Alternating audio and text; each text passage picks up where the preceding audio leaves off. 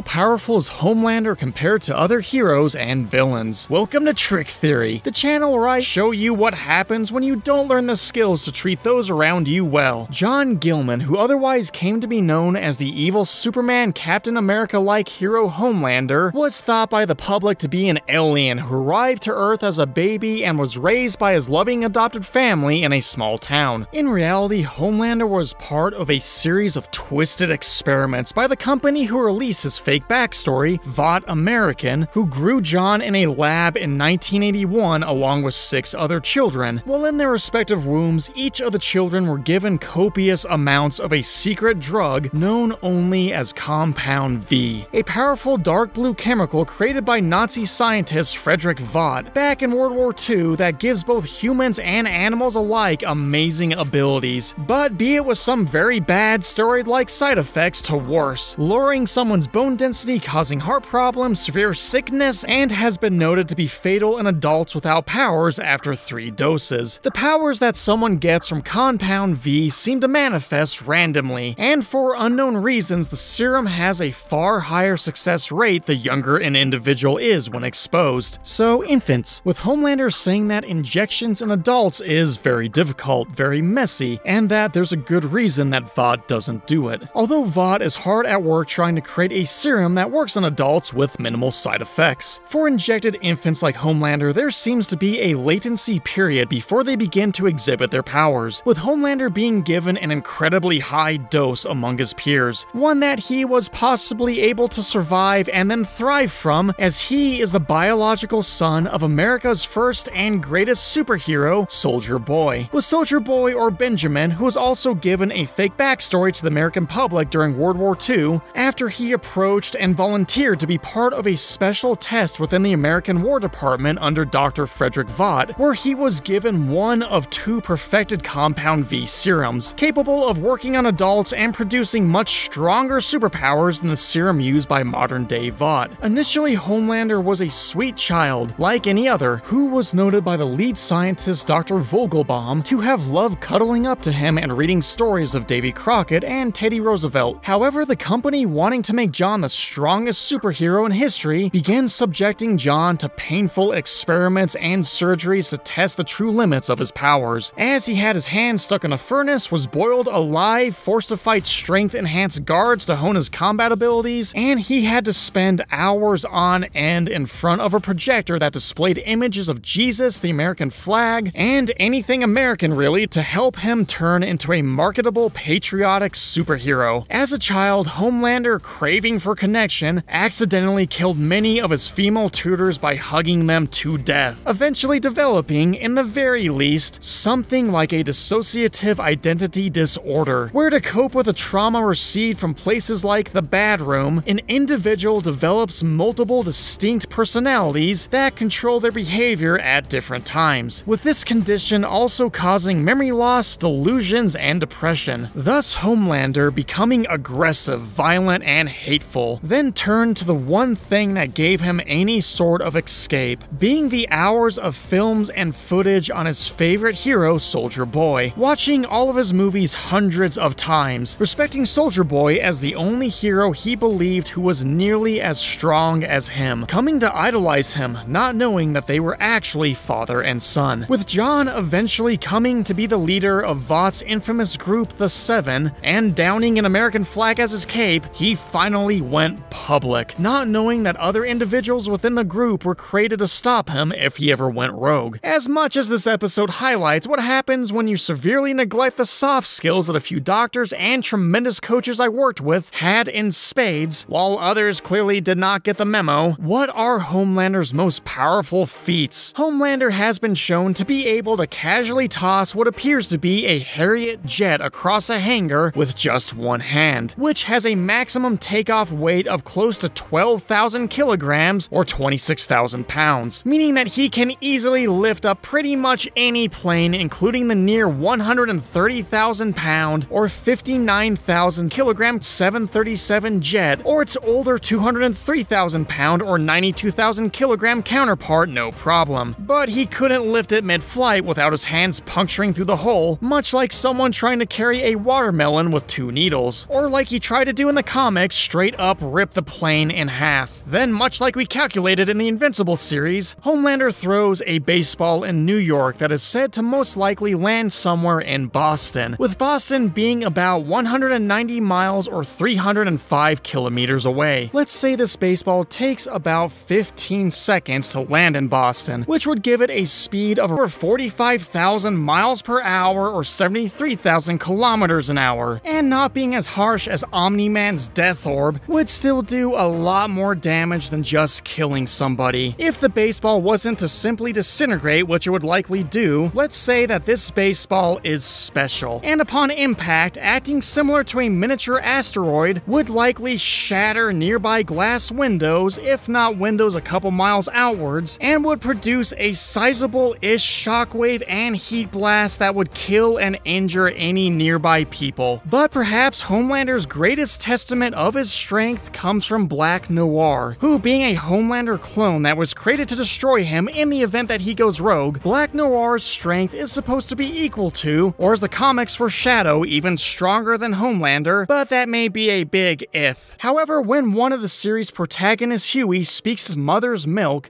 theorizes that Black Noir, or in this case Homelander, is capable of lifting up about a dozen Mack trucks at once, which may not be as helpful of an estimation as it sounds, as a Mack truck is essentially a large frame, being a cab and an engine by which a range of equipment can be installed upon, like cement mixers, dump trucks, fire engine configurations, having many different engines and parts. But let's say Homelander was able to lift 12 of one of the heaviest Mack truck configurations we can find, like a Mack Titan, equipped for logging or oil fields that could weigh somewhere upwards in the park of 92,000 pounds or 42,000 kilograms. This means that Homelander would be capable of bench pressing upwards of 1,104,000 pounds or over 500,000 kilograms in one go. And as strong as he is, his strength really isn't his most powerful feature, given that he has used it to overpower a souped-up Butcher, Huey, and Soldier Boy at once, quickly flying away. When it comes to Homelander's speed, when searching the city for his teammate Translucent, we see him clocking in at speeds of 1,872 kilometers per hour, or just under 12,000 miles an hour. He has also reportedly moved fast enough to disarm a group of 3 men, moving fast enough to grab their guns in a mere moment, easily dodging all of their bullets. Which makes sense, as he was able to fly fast enough to break the sound barrier, or move at 767 miles, or over 1,200 kilometers an hour. He has also outran a C4 explosion to save Billy Butcher, which means in order for him to outpace the explosion of a C4 device, which, looking at the velocity by which this explosive changes to its gaseous form, rapidly decomposing to release gases like nitrogen, water, and carbon dioxide, means that Homelander would be moving over 18,000 miles an hour, which is nearly 30,000 kilometers per hour, or 23.5 times the speed of sound. Beyond his super speed, Homelander has some incredible super senses, being able to smell the scents of people that still linger on those around him that they may have interacted with the day before. He can hear a person's blood pressure, their fingers typing to send a text on their phone hundreds of feet away, with his X-ray vision being able to see through anything except zinc. And he has heat vision that can easily cut a person in half or explode their heads. That, if it's anything like Superman's heat vision, can get up to around 5,000 to 7,000 degrees Celsius, or about as hot as the surface of the sun. But out of everything we've discussed, Homelander's true strength is his durability. This has allowed him to easily fly at supersonic speeds through pretty much anything and anyone. When Queen Maeve attacked him with her sword, it broke on his head. He's easily bulletproof and is able to take pretty much anything anyone could think to throw at him. Homelander has had a metal straw jammed in his ear that he then pulled out, and possibly healed quickly due to him possessing a minor healing factor, with his superhuman stamina making it so he rarely gets tired. And he is so durable that until he was 18 years old, Vought had to keep a hydrogen bomb chained to him at all times, because they had no idea what else could possibly kill him. With the hydrogen bomb strapped handicapped him, basically being 1,000 times more powerful than the atomic bombs used in World War II. But if none of this was very interesting, then I saved an interesting fact for last. The one superpower that Homelander possesses that may have gone unnoticed is that he has the power of longevity, or rather de-accelerated aging, making him able to live for hundreds to possibly thousands of years, much like Omni-Man and Invincible, whose ridiculous powers and feats we go over in these videos. And remember, it's all just a trick. See you in the next one.